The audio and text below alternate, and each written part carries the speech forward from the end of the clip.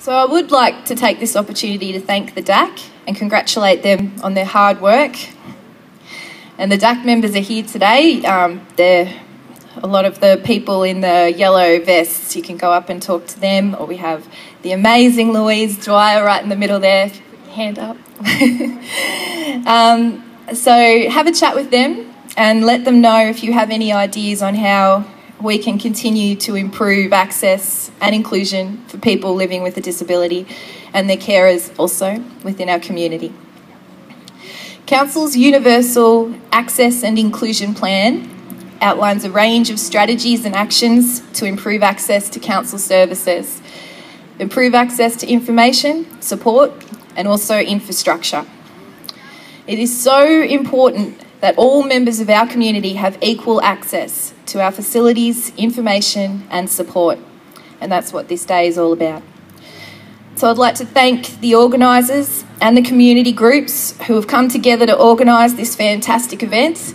I believe David mentioned most of them, and I won't try because I know I'll probably leave someone out, but your support is very much appreciated. So I'll hand back to David, and I hope everybody has a wonderful day. Certainly the weather for it. Thanks, Fern. I just thought I'd mention International Day of People with a Disability, the theme for 2015, Inclusion Matters, Access and Empowerment for People of All Abilities. The estimated 1 billion people living with disabilities worldwide face many barriers to inclusion in many aspects of society. As a result, people with disabilities do not enjoy the same access to society on an equal basis with others, which includes areas of transportation, employment and education, as well as social and political participation.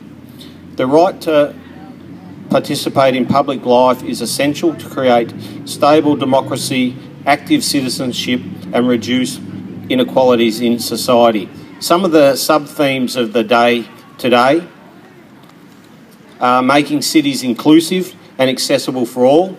As a past member of the Disability Advisory Committee, I can certainly say that Greater Shepparton Council is doing their bit to achieve this goal and is probably well ahead of a number of other towns around this area.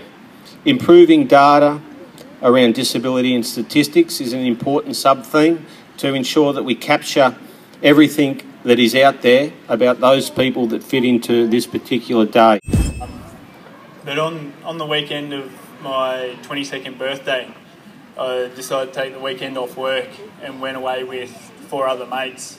We were going up Corryong, up into the hills to go camping, full driving, fishing and just doing what young boys do, having fun. It was late on the Friday night because we'd all worked on the Friday, so by the time we all packed our stuff, got our camping gear together and got going, it was fairly late. I was a passenger in my own vehicle and it was raining. We didn't know the road. On a right-hand bend, we were the third car. There was 3 cars in convoy. We were the third car and we failed to make it around the bend. The back end of the vehicle slipped out on us and then we went over a 40-foot embankment. We rolled the car, hit a tree and finished up in a lagoon.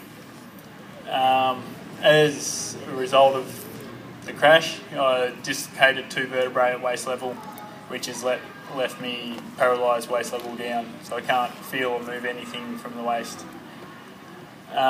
When we had the crash, we were fairly remote, so we didn't have phone reception or anything, and mates were going to try and get me out of the vehicle, but I knew straight away that I'd broken my back, so I didn't let them move me because I didn't know what other damage they may or may not do to my back.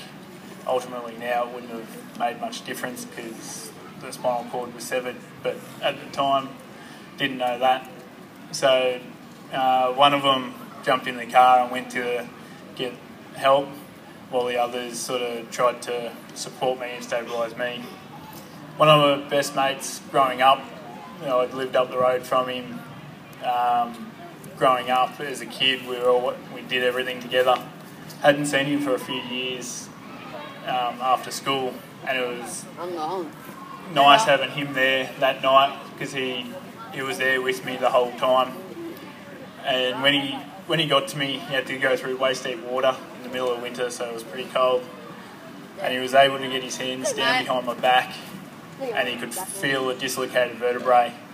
And I'd told him that I'd broken my back, but he basically confirmed that I'd done something fairly major. He said he couldn't tell what was going on, but there was something definitely not right having the vertebrae sticking out the way it was. So I was laying in the car in the cold and dark, knowing myself that I'd broken my back because of the amount of pain I was in and the fact I couldn't feel my legs. And I kind of was thinking, wheelchairs aren't that bad, are they? Surely I can get around in a wheelchair. That'll be right. Little did I know how hard it was going to be, and the other internal functions that are affected from a spinal cord injury. It's not just the physical disability that I've got, it's the bowel function, the bladder function, the sexual function, all those things that go along with the disability. And also the skin care, pressure sores and injuries you do to your legs and not know. Makes life slower and harder. But I've learned to deal with everything in the best way I can.